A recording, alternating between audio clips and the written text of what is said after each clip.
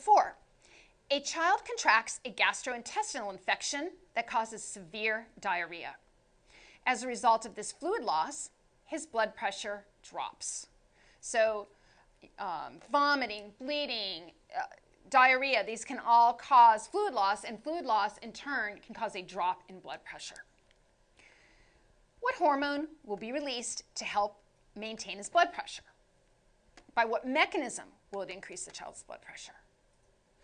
Well, remember, there's 2 hormones we talked about, and the one that is triggered by a drop in blood pressure, or blood volume actually, is aldosterone. Aldosterone is released by the adrenal glands in response to a drop in blood pressure or blood volume. What is the mechanism of action? Well, aldosterone, remember, acts on the distal convoluted